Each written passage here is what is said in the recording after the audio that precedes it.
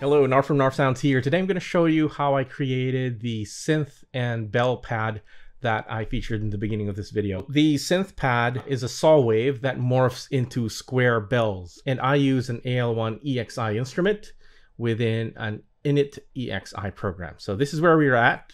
We've got an init EXI program with the AL-1. If you look at the screen, everything here is a shortcut into the sub pages. And I'm going to press this oscillator 1, and anything in oscillator determines the wave of the sound, and anything to do with pitch can also be accessed here. So as you can see, I've got saw pulse as the waveform for oscillator 1 and oscillator 2. Here we've got saw pulse. Now I'm going to go to the mixer tab, or the mixer page. Now if you've got a Korg Nautilus, all you have to do is press the page button to find what I'm looking for if you find anything on my screen that's not on yours. Anyways, I'm going to go to the mixer page, and I've got oscillator 1 and oscillator 2 already at maximum level. Now if you've got a Korg Nautilus, this will be set to 0, so just go ahead and put that to 99. All right. What I'm going to do now is look at this parameter, Wave Morph on both oscillators. And since this is a saw pulse, if Wave Morph is set to 0, you'll hear a saw wave, because that's the first part of this waveform. Now, if I change Wave Morph for both of them and go all the way to 100, they become square waves. So, saw wave, square wave. So this waveform allows you to morph between the two waves. Now, if you want to make this conditional, you could use the AMS function. What I mean by conditional is if I want to change this from saw to pulse, I can press a switch, and that will change from a saw wave to a square wave. And the pulse is a square wave because pulse width is set to 50. Another name for pulse wave is a rectangle wave. So if the sides of a rectangle are equal, it becomes a square. So pulse width at 50% make a square wave. Okay, so AMS, this is the assignable modulation source. I'm going to change that to switch 1. Switch 1, and I'm going to do that for oscillator 2 as well. Switch 1, and intensity is going to be at 100. So if I'm playing this without the switch on, I have the saw wave. And if I press this, I have the square wave. All right, so that's how we achieve that effect. Now, I'm going to make this more analog sounding by playing around with the tuning. On oscillator 1, I'm going to tune that, and just detune that by around 7, and detune this by around -4. There you go. And get a bit of chorusing from the two oscillators. And aside from that, I'm going to recreate the pitch drift that you get in analog synths. So what I'm going to do is I'm going to go to this page, pitch modulation. So pitch EG and modulation. And I'm going to go to oscillator 1. And whatever I do here will actually affect the pitch. So say if I go AMS and I set this to the LFO, And I'll do the same thing for oscillator 2, LFO. And this time I'm going to choose LFO2. If I go all the way to 48, I get that. You can hear that the LFO is affecting the pitch, and you get that vibration, you get that vibrato, and it's very extreme because I went 48, and that's equal to 4 octaves. I'm just going to enter a small value, about that much, and a slightly different value for LFO2, 0.06 and 0.03. You can hear that very slight modulation in pitch. Now what I'm going to do is I'm going to go to the LFO page, and that's what determines the wave and the frequency that influences this value. So I'm going to go back to the home page, and you can see that there are 4 LFOs over here. And I set the pitch of oscillator 1 to be modulated by LFO1, and the pitch of oscillator 2 to be modulated by LFO2. So to enter the LFO, all I need to do is press that. And here we are, we've got a triangle wave. And I'm going to change this to a random continuous wave. And here it is, random 4 continuous. And you get that. And I'm going to change the frequency to be much, much lower than what's there. So let's go 3. And I'll do something similar with LFO2. So I can go to LFO2 using this tab, or I can go to LFO2 by going to the home page and pressing this LFO graphic, LFO2 tab, same thing. Now I'm going to change this into a random 5 continuous wave, which is slightly different from the other one. And also assign a low value. So there's a very slight pitch drift on both oscillators, and they're independent from each other. So that one was set to 2, and this is set to 3. And if I play it, there's a subtle difference in the pitch of both oscillators. So now we're back home, and what I'm going to do is I'm going to go to AMP EG. And what this does is it determines the behavior of the volume of the sound over time. So AMP EG, I'm going to press that. This is the ADSR. You can see the familiar parameters: attack, decay, and release, and sustain. I'm going to choose attack time and increase the value to around there. And I'm going to remove the sustain all the way. And I'm going to bring down this value as well, break. And decay, I'm going to increase that. And I'm going to increase the release. Okay, so what's going to happen is that quick sound that I was playing earlier has become slower and lingers longer when I let go of the keys. So I'm going to increase this some more.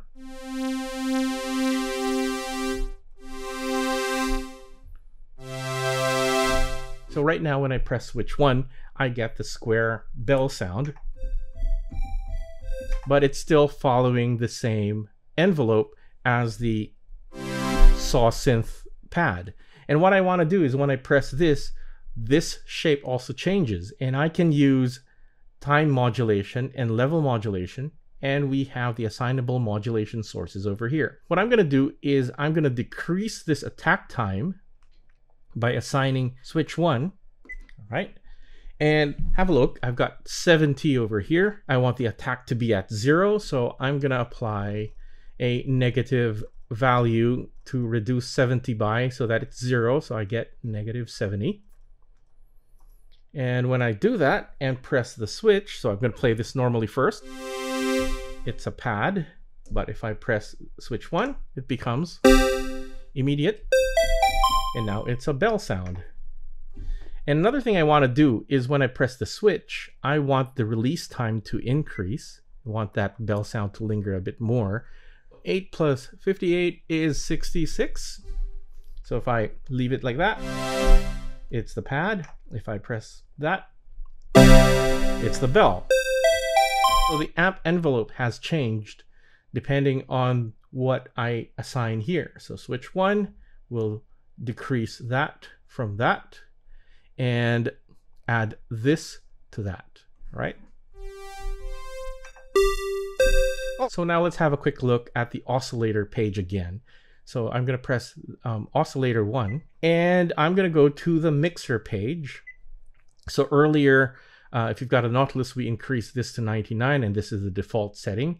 The volume of oscillator 1 and oscillator 2 are set to the maximum level. And if you look here, these are actually grayed out. I can't access these parameters. There's a balance over here. These are grayed out because the balance determines how much of the oscillator goes to the filter. So it's grayed out at the moment because when you go to the filter page, so here's the filter page at the bottom, or I can just touch this graphic where it says filter. If you look at the filter, there's only one filter that's active, and filter B is inactive. And that's because this is set to single. And that's the case as well if you go 24 dB, it's also just one filter. But if you go to parallel, it activates both filters. I've got filter A and filter B that I can apply to the oscillators of the synth. Filter A, I've got a frequency of 99, and I'm going to reduce that.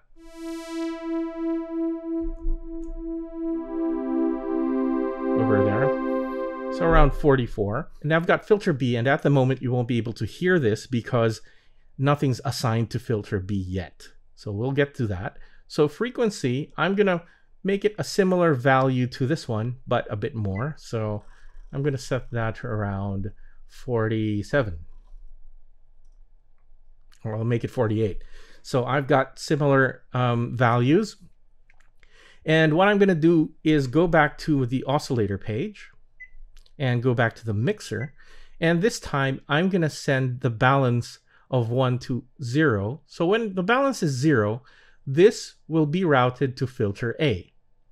If the balance is set to 100, it will be set to filter B. So it goes up to 99. So my oscillator 2, which is this, will be sent to filter B. Right now you won't hear any difference because the filter is set to pan center. Okay, so what I'm gonna do is I'm gonna pan filter A all the way left, and the value is just 1. You can just type in 1. And it's left, that's hard left. And filter B, I'll make that hard right. And I can just use the dial and it goes R127. Now, if you can pan your speakers at home, or you can listen with one ear at a time, there is a difference between the left and right sound. So let me increase filter B so it's a bit more obvious. On the right side, it's brighter, and on the left side, it's more mellow. So let me increase that a little bit. Now, what I'm trying to do is emulate the behavior of some analog synths. You can actually play a key and the panning of the note changes whenever you play it. So we can recreate that effect by going to pan, and I'm going to change this to random. And random is actually 0 on the keypad. So on the Nautilus, you just tap that twice and type in 0. But on the Kronos, I'm going to select that, type 0, and it becomes random. Or I can just touch that and turn the dial, and it'll go all the way to random. So now every time I play a key, you'll hear the sound in different places within the stereo spread.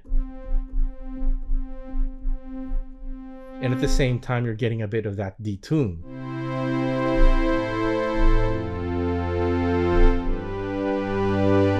Now what I'm going to do next is I'm going to set the filter envelope generator. In the home page, you see 4 envelope generators, or EGs. So there's 1, 2, 3, and 4. And envelope 1 is usually assigned to the filter. So if I press that, it takes me to EG1. In parentheses, it says filter. So if I change the value of this one, what's going to happen? And increase this. Nothing's really changed. And nothing's changed because I haven't set any intensity values for the filter to obey this envelope. So what I'm going to do now is go back to the filter page. Here, filter. And I'm going to go to filter mod. And here I'll find filter envelope generator, or filter EG. And at the moment, filter A and filter B are sent to EG1 by default. So what I want to do is I want to have different envelopes. I want to affect the brightness of the sound differently for oscillator 1 and oscillator 2. So right now this is set to EG1 and the intensity is set to 0. So I can increase that value and I'll put it around 40.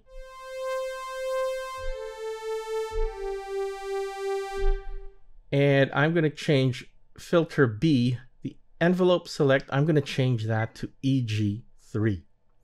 So I'm not putting it in EG2 because this is normally set to pitch. I'm going to send it to EG3. And I'm going to assign a slightly different value from the intensity up here. So let's make it 35. All right. And what I'm going to do now is go to the envelope generators. And I'm going to go change EG1. And now what I apply here will be sent to oscillator 1. So let me just create this shape. I'm paying attention to the graphic and what I hear.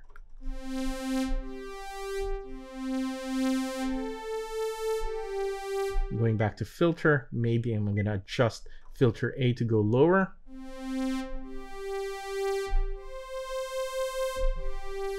And I'm going to do the same thing with a third envelope, which is assigned to oscillator 2. Attack time is going to be somewhere there. Break and release times there. Going back to envelope 1, increase that.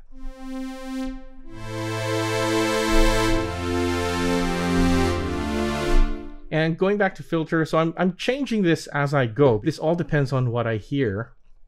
And if it's too bright, it's going to lower the filter envelope intensity and maybe the filters themselves in basic.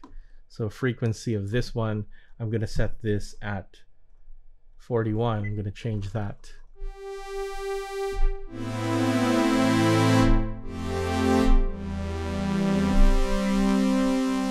Even lower maybe. So this is much lower than I had it originally.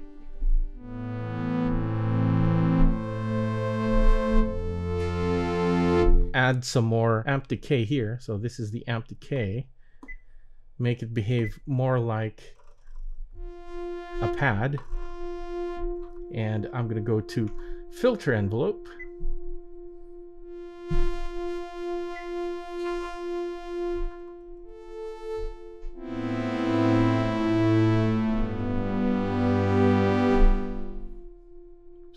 And if you hear something like that where a sound is lingering, you can just quickly press the compare button and reset that so nothing gets stuck.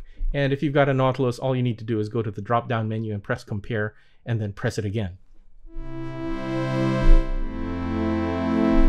And one last thing is I'm going to apply an LFO to the filter when I play the key hard or when I play aftertouch. So I'm going to apply an LFO to aftertouch by going to filter again. And here in filter, there's a filter LFO right here. And right now, filter A and filter B are set to LFO1. And earlier, we already used LFO1 to modulate the slight pitch changes with a continuous wave. So I'm going to go to an unused LFO, which is LFO3. And I'm going to do that for this one as well. And if I go LFO intensity 99, I'll hear an extreme change in the brightness of the sound. Right?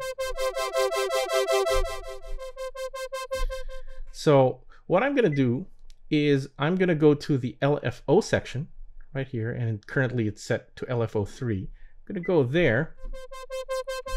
And this is where we can actually apply the frequency changes. So if I go all the way to 99, it's that fast. If I go lower, it slows down. So I'm going to set it somewhere here around 40. So I'm going to go back to my filter modulation and I'm going to go to filter LFO and I'm going to set the LFO intensity to 0. That means the filter will ignore the LFO if the intensity is at 0. But I'm going to use aftertouch. AMS is set to aftertouch. And I'm going to have two different intensity values that will affect the filter with the LFO3 when I apply aftertouch to the keys. This one I'll set at around 96, and this one I'll set AMS aftertouch. I'm going to change the intensity to around 99. There you go.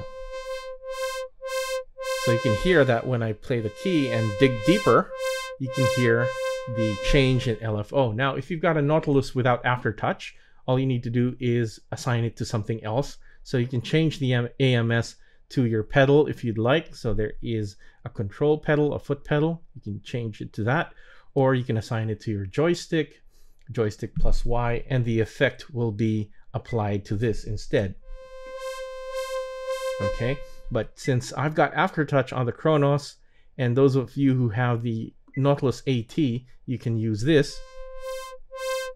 And there it is. What I'm going to do next is go to LFO3. I can go here and just touch that, LFO3, same page. Now, there is a frequency modulation parameter. And what this does is it allows you to set a controller to affect the speed of the frequency, whether it goes slower or faster when you apply that controller. And in this case, I'm going to apply the same controller that I used to bring out the LFO in the first place, which is the aftertouch. There you go, aftertouch. And intensity, let's just go maximum with 99. And what that does is the deeper I dig into my aftertouch, the faster the frequency becomes.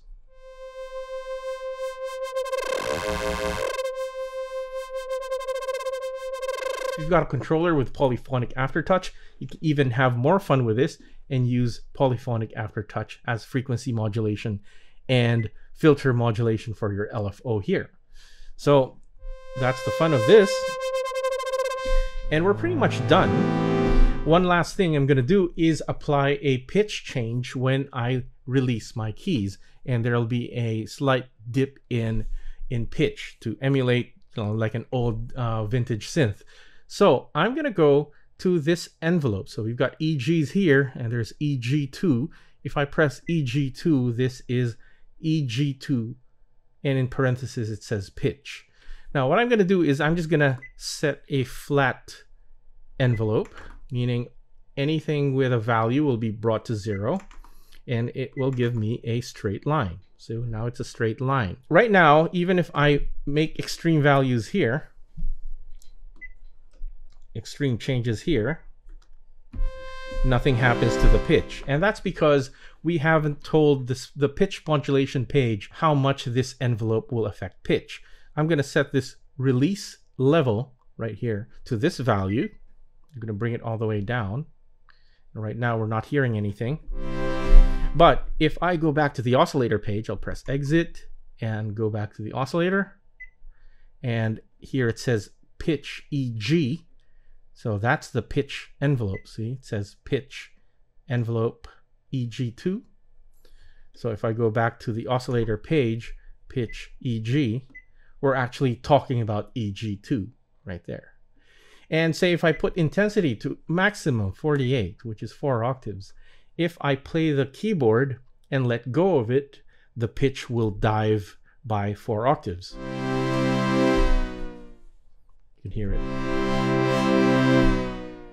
So of course, I don't want that extreme effect. So I'm just going to put this somewhere here. And I'll have different values for both oscillators. Somewhere there. Let's have a listen.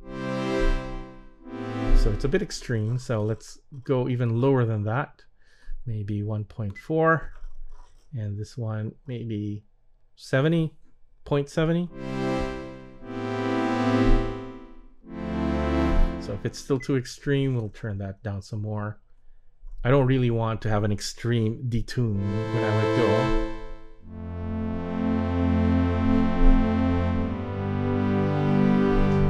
And now I'm going to add a bit of effects. So I'm going to go to the IFX page. So to go to the IFX page, you can press Page and IFX on your Nautilus. On the Kronos, you can go to Common and IFX. which is found here, or you can go back to the home page and just press the graphic over here, IFX. So right now the effects are set to left and right. I'm going to change this to IFX1, and I'll be applying a chorus to this effect. So IFX1 has been set. You can see that the routing goes there. I'm going to go IFX1, turn this on, and I'm going to change no effect to chorus. So there's a category search over the side. Go to chorus, stereo chorus, and OK. So now we'll hear the effect. And what I'm going to do now is determine the settings for this chorus by going to IFX 1 to 12, which is this tab, and you can see stereo chorus is there. And what I'm going to do is just choose a preset. So this P stands for preset, and the preset name will appear here. So I just touch that arrow and have a look. You've got initial set, you've got super chorus. So I'm going to change that to super chorus. And next I'm going to go to the insert effects page. And I'm going to chain this chorus to another effect, and I'm going to choose modulation delay. So here in no effect, I've turned this on, and I'm going to go to modulation delay, and there's stereo modulation delay, which is great for synth pads.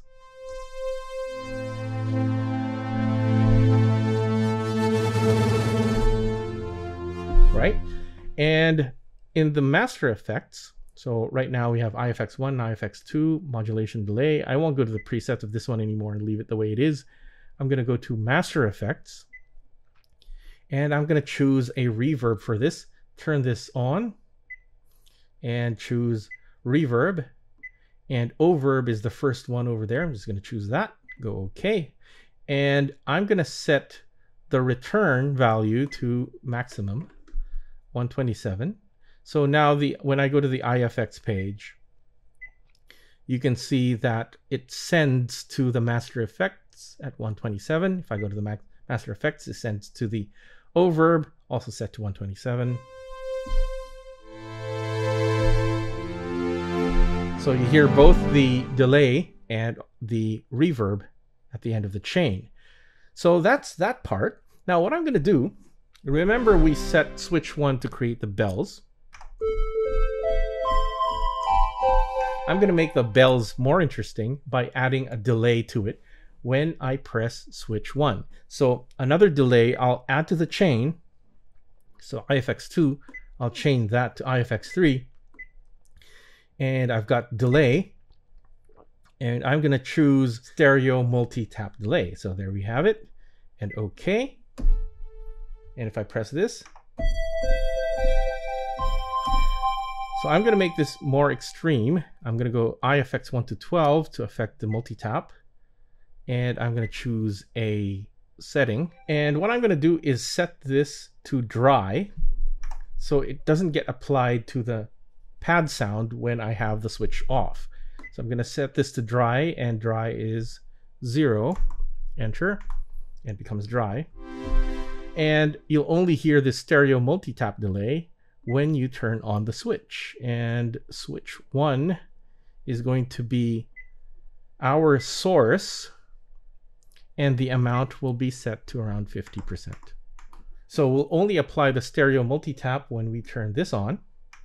And at the same time, I'm going to go back to insert effects, IFX2, which is the stereo modulation delay. And what I'm going to do is I'm going to turn this off when switch 1 is selected. So go to IFX 1 to 12.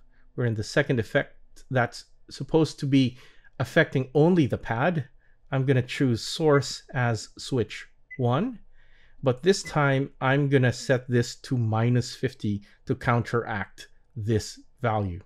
So -50. If I've got switch 1 off, we only have the pad with a stereo modulation delay. And when I've got this on, I've got the bells with a stereo multi-tap delay. I'm going to make this bell sound more pronounced, going back to this amp EG. So we're going to change the decay value of this one. So right now, when we press switch 1, the attack is -70, And we're going to change decay time as well when the switch is on.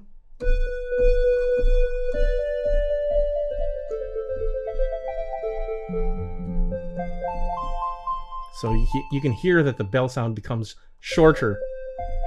So without the switch, pad. With the switch, a short bell. And I'm going to go to pitch mod. So for oscillator 2, I'm going to go to AMS 2.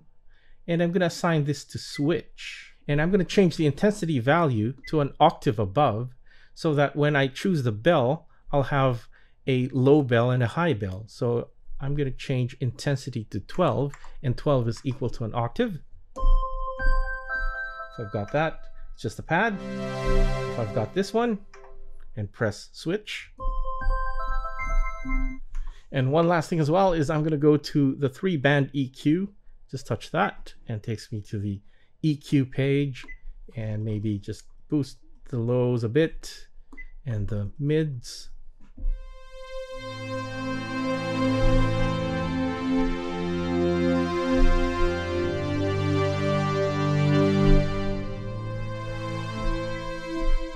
And for MFX, let's go to this overb, and I'm going to change this one to cathedral, and we have this big reverb for the entire sound.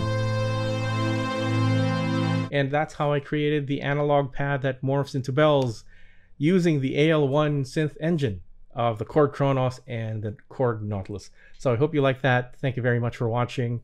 See ya. Bye.